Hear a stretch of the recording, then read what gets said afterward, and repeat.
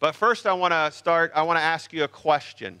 Have you ever have you ever said this phrase out loud, or maybe thought it in your head? You don't know what it's like to be me. Husbands, don't raise your hands, but how many times have you been in an argument with your wife or a disagreement, and you have thought in your head, and wives, I'm sure the same thing, if you knew what it was like to be me, then you would understand. You have no idea what I go through during the day. Wives would think that. Husbands, we think that. Or think about in a period of mourning, perhaps something has happened, a close relative has died, or somebody has cancer, whatever it is, and someone is talking to you and you so about it and is there with you, and you so wish that they understood what you were going through. And then when you do find someone that knows what you're going through, man, what a connection, right? Like if you just lost your mother, or you just lost your father, or maybe someone has cancer, and you're talking to someone who is going through the exact same thing, or maybe just went through the exact same thing, there's such a connection there because they know what it's like to be you. And so we're drawn to people that understand what it's like to be us. We see this in support groups. I mean, that's pretty much what a support group is, right? It's people with a common something in common. They've all lost a loved one, or they've all had a child that's gotten sick, or whatever it is. There's all of these support groups. We long to have people understand what it's like to be us. And when we find those people, there's a strong connection. They know what it's like to be us, and so there's a sympathy or an empathy. There's a connection there because of this common experience, whether it be good or bad, because we so want people to know what it's like to be us. And if you knew what it was like to be me, and I knew what it was like to be you, our relationship would be so much better. Communication would be so much easier. I would be so much more confident to share my feelings, to share what's going on, because you know what it's like to be me. And so what we're going to celebrate and what we're going to behold this morning is that Jesus not only knows you, because we saw last week he was fully God, he not only knows you, but because he came here and he walked here and he was here on earth for 33 years, he knows what it's like to be you. And we'll see what kind of effect that has on our relationship with him, and what kind of confidence we can have in that relationship, because Jesus knows what it's like to be you. Each week we've been looking at a promise from the Old Testament and how that is fulfilled in the New Testament, how that is fulfilled in Christ. And so in Isaiah 53, there's this promise, there's this prophecy from Isaiah of what it's going to be like for the Messiah, for the Messiah who was Jesus when he comes to earth. See if this sounds familiar. He was despised and rejected by men. This is 700 years before Jesus came. He was despised and rejected by men, a man of sorrows and acquainted with grief, and as one from whom men hid their faces. He was despised, and he esteemed him not. Surely he has borne our griefs and carried our sorrows. Yet we esteem him stricken, smitten by God, and afflicted. So we see the prophet Isaiah is talking about this Messiah and what it's going to be like for this Messiah, for this human on earth. He's going to be despised and rejected by men. He's going to be acquainted with grief, and as one from whom men hid their faces. Now, this is a nice way of saying he's just not going to be that good looking. Like he's just not going to be, people are not going to be drawn to this Messiah because he's stunningly handsome. Okay? And he's going to be despised and rejected and not esteemed and born of grief, and he's going to carry our sorrows.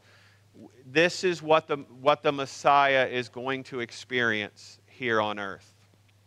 And then in the New Testament, we see the fulfillment of some of this prophecy of what it's going to be like for the Messiah. We saw this last week. In the beginning was the Word, and the Word was with God, and the Word was God. This is Jesus. So Jesus was there in the beginning. Jesus was God. He was with God, and He was God. And then what we're celebrating at Christmas is that this Word became flesh and dwelt among us. He came down here to His creation, that His creation has messed up, that His creation has, through their sin and disobedience, has created this terrible place. We saw last week that there's no way that we could ever get to God, so He came to us.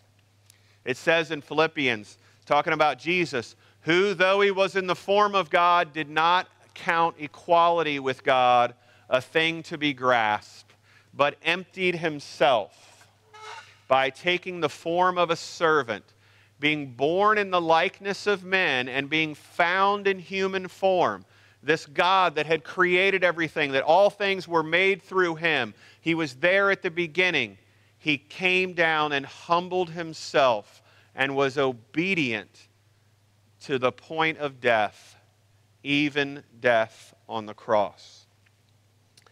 You know, as I was preparing this message, I wanted to really focus in on what it must have been like for Jesus as a human being to be here for 33 years and walk on this planet and be involved in all of the creation that he had created, but then who man for thousands and thousands of years through their sin and disobedience and rejection of God had created this world that we are very much familiar with.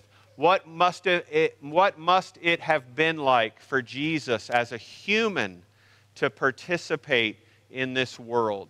And so what I did is I went back and I read through the Gospels. I read through the Gospels, the stories of Jesus, the accounts of His life, but purposely ignored the idea that He was God and looked at what it would be like for me or what it would be like for you, us as humans, to go through what He went through. So, what we're going to see this morning is Jesus knows what it's like to be you, and we're going to look at some specific things. So first, Jesus knows what it's like to be under attack. Now, many of us probably don't know what it's like to be under attack. We may know what it's like to be under spiritual attack. We may know what it's like to have people, connive against us. But Jesus literally, from day one, was under attack from the world that He created. When the wise men were on their way to come see Jesus, they stopped by and they talked to King Herod and told King Herod about this king of the Jews. And Herod felt threatened that this baby boy had been born that was going to be king of the Jews. And so Herod was like, wait a minute, I'm the king of the Jews. And so he ordered that all of the firstborn boys in this certain area be killed. And so literally, Jesus, as a baby, with Mary and Joseph, had to flee for his life. Right after that, not long after they were born, Jesus was born in Bethlehem. Mary had to get back on that donkey that she rode on, and they fled to Egypt and lived in Egypt for, we're not sure, several months, but maybe as long as a year, until Herod died, and then they knew it was safe to come back. Jesus knows what it's like to learn and to grow. There's a verse in Scripture that says, He grew in wisdom and stature and favor with God and with men. So Jesus knows what it's like to not know something. It's not like He was a toddler and knew all the mysteries of the universe. He had humbled Himself. And think about His life here on earth. His ministry from the time He was baptized until the time He was crucified was 3 years. He spent 30 years splitting rocks with His dad, learning, working every day, being hungry and tired and hitting his thumb with a hammer, having a bad day, having a headache, getting sick, subjecting Himself to all of the things that we have been through.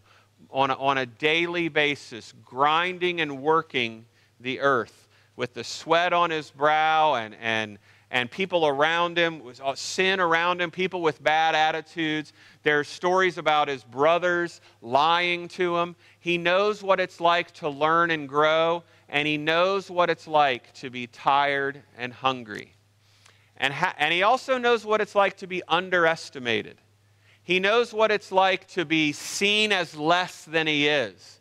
There was a time early on in his ministry, there's an account where these people say, isn't that Mary's son? Isn't that Mary's son? Isn't he a carpenter from Nazareth? And you'll notice when you look at the scriptures, there's no mention of Joseph.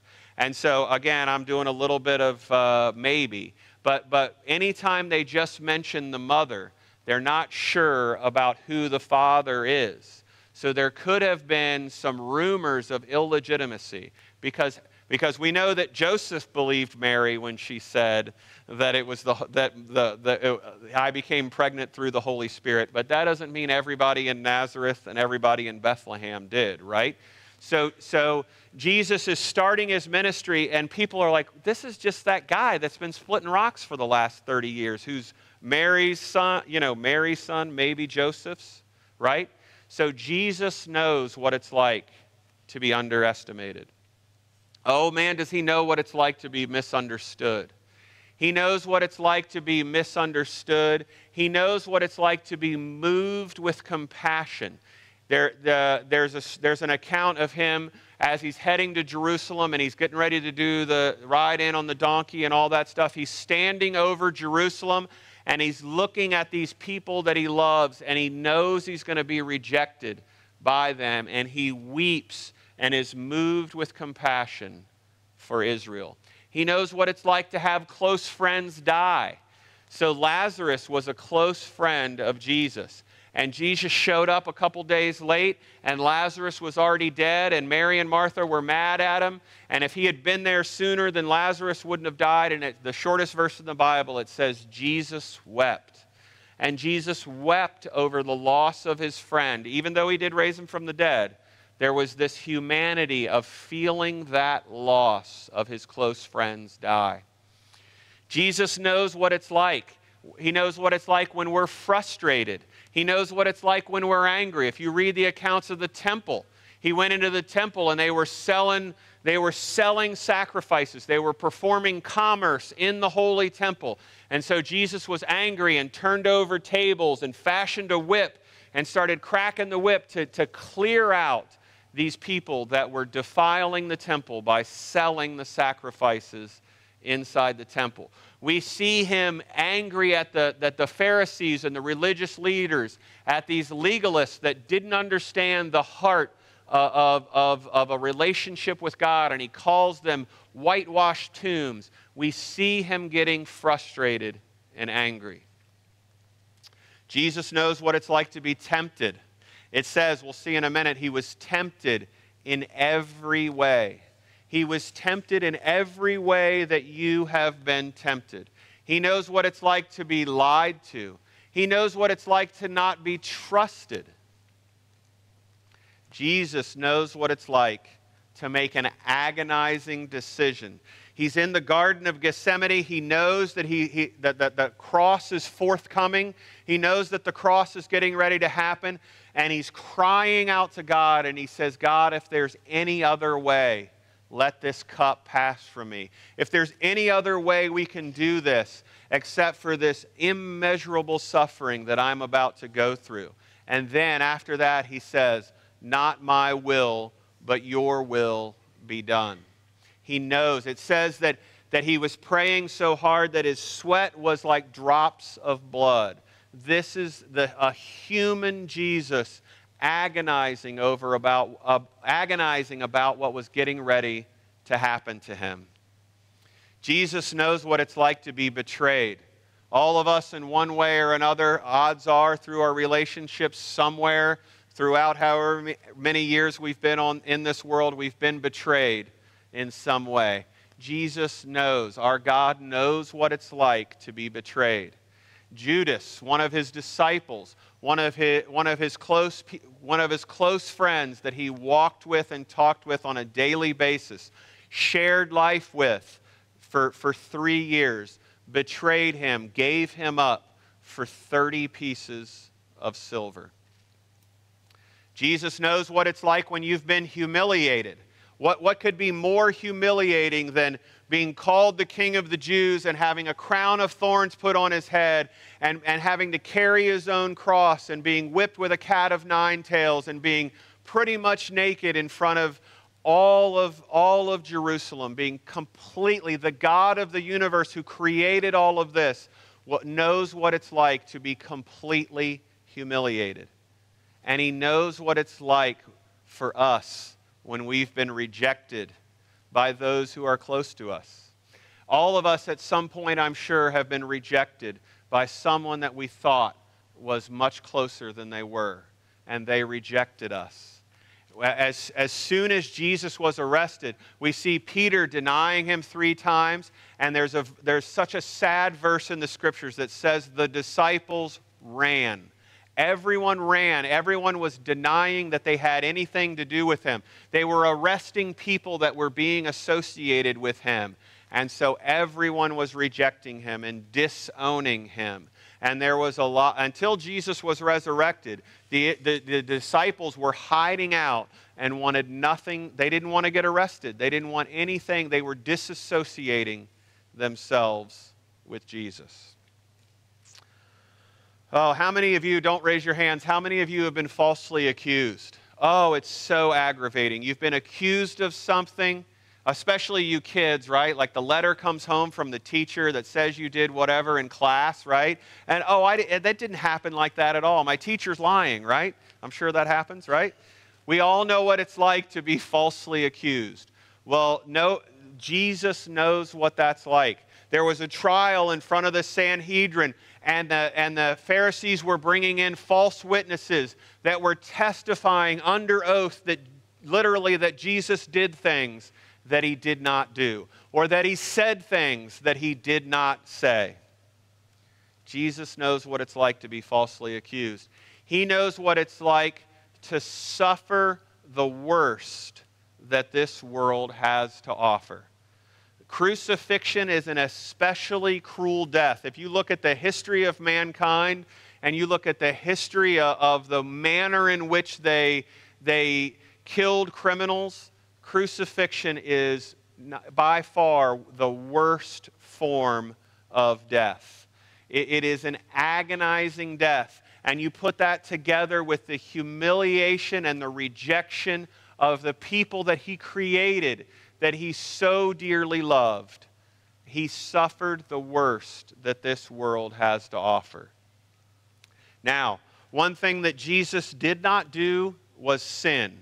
He doesn't know what it's like to sin. He knows what it's like to be tempted. However, we see in the Scriptures that him who knew no sin became sin so that we might become the righteousness of God. In 1 Peter, it says that Jesus literally took the sin of the world on his body on the cross.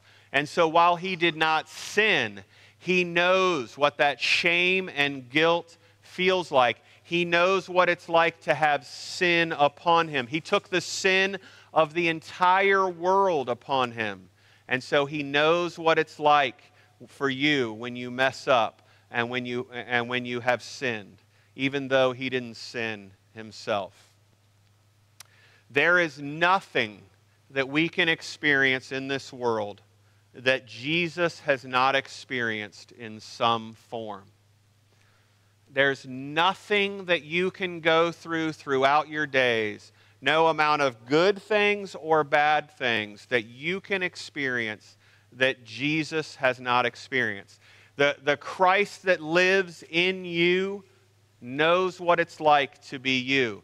And so what an incredible connection. What an incredible strong bond. Anything that you encounter in your life, you have Christ in you that you can go to. And if you're looking for that support group, right? We want people to know what it's like to be us. Jesus knows. He knows what it's like to be you. All right, so what's the significance? What is the significance of Jesus being fully human?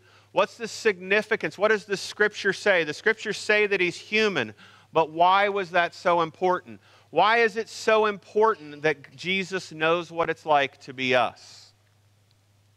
Well, first, Jesus' humanity makes him a sympathetic advocate. Now, those are two big words, but Jesus, basically, we're going to see in the Scriptures, he's advocating for you to God. He's advocating on behalf of you to God on an ongoing basis. We'll see here. Hebrews 2. Therefore, he had to be made like his brothers in every respect, so that he might become a merciful and faithful high priest in the service of God, to make propitiation or satisfying sacrifice for the sins of people. For because he himself has suffered when tempted, he's able to help those who are being tempted. So he knows what it's like to be tempted. He was here on earth for 33 years. It says there's that temptation in the wilderness, but not only that, Satan came and tempted Jesus on an ongoing basis. So when you, throughout your days, are encountering temptation, you can pray to Christ in you for help because he knows what it's like. He's a sympathetic high priest. Here, we're going to see in a minute. He knows what it's like for you to be tempted. For we do not have a high priest who is unable to sympathize with our weakness. We don't have a God that just sits up in heaven and has never been down here with us and doesn't know what it's like to be tempted and doesn't know what it's like to suffer. But we worship a Jesus who in every respect has been tempted as we are, yet without sin. So then what does that do for us?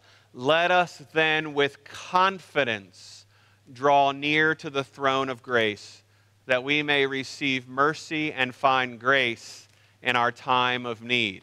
Do you see the connection? Do you see the connection between Jesus knows what it's like to be you, he knows what it's like to be tempted, he experienced everything you experienced, and so what that does is that gives you confidence.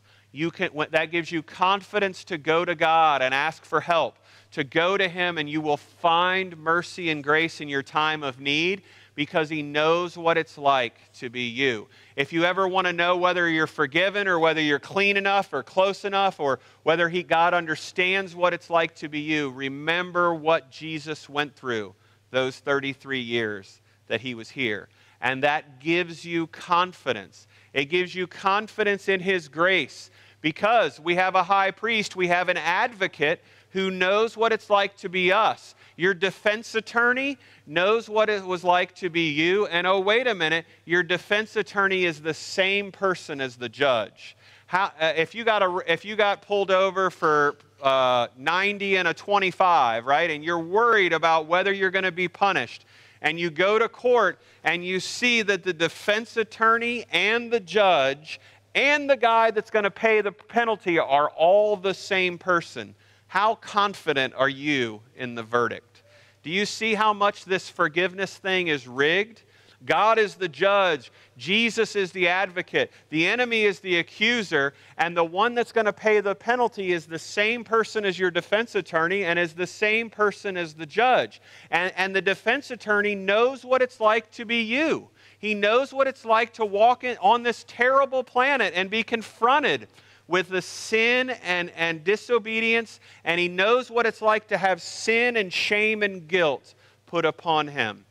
That's why we can go to the throne of grace with confidence, because he knows what it's like to be us.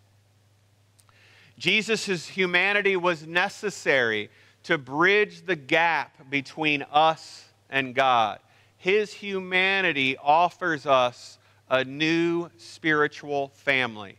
Now we're going to see here in these next couple of verses, and I don't pretend to fully understand how this works, but there's a spiritual inheritance. There's something that is happening on a spiritual level. Not only, we know now because of Romans, not only are we genetically inherited from Adam and Eve. Not only is he our forefather, but we on a spiritual level have inherited sin and death. We have been born in Adam. And so another human had to come to earth to interrupt on a spiritual level, to interrupt this lineage, this inheritance of sin and death that we were getting from Adam. Look at 1 Corinthians 15. It says, "Thus it is written, the first Adam became a living being, but the last Adam, Jesus, became a life-giving spirit.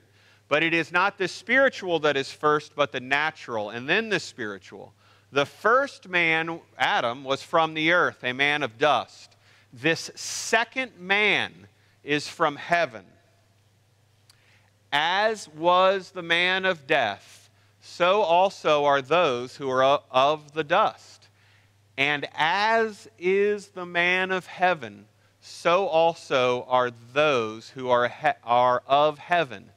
Just as we have borne the image of the man of death, we shall also bear the image of the man of heaven." Jesus, God, came down in human form to interrupt this spiritual inheritance from Adam. When you place your faith in Jesus Christ, it says you've been crucified with Christ. It's no longer you who live, but Christ who lives in you. And so you get a new spiritual family. You get a new inheritance through Jesus. This spiritual inheritance, this second Adam, this man of heaven has interrupted this terrible lineage of spiritual sin and death. We saw this in our Romans series, in Romans 5. It says, if because of one man's trespass, death, that's Adam, death reigned through that one man, much more will those who receive the abundance of grace and the free gift of righteousness reign in life through the one man, Jesus Christ. Therefore, as one trespass, Adam eating of the fruit, one trespass led to condemnation for all men, so this one act of righteousness, Jesus' death, burial, and resurrection, leads to justification and life for all men. For as by the one man's disobedience, Adam, the many were made sinners. Through Adam's disobedience, we have been made sinners. Now we have a new Adam. We have this second Adam. We have this man of heaven. We have this life of Christ in us. By this one man's obedience, by Jesus' obedience on the cross, the many will be made righteous. Jesus coming down in human form interrupted this terrible inheritance of sin and death that we received from Adam. All right, and then lastly, Jesus as a human on earth is a beautiful demonstration of God's divinity being compatible with our humanity. You know, sometimes when we mess up and we make bad choices and the world's coming at us and sin's coming at us, we feel like God and I just aren't a good fit. That I just don't fit in. We look at the righteousness and holiness and perfection of God, and then we see where we are and some of the terrible choices that we make, and we wonder if we're a good fit. We wonder if can me and God really be in harmony? Can me and God really be in harmony? And Jesus is a beautiful demonstration that the God, the Creator God that is way up there, that is way up in heaven, came down here and demonstrated to us that we can be made through Christ perfectly compatible. Our humanity becomes compatible with His divinity. Christmas is a time to behold and celebrate that Jesus knows what it's like to be us, is up there advocating for us, and is compatible with us, and has welcomed us into a new spiritual family. Let's pray.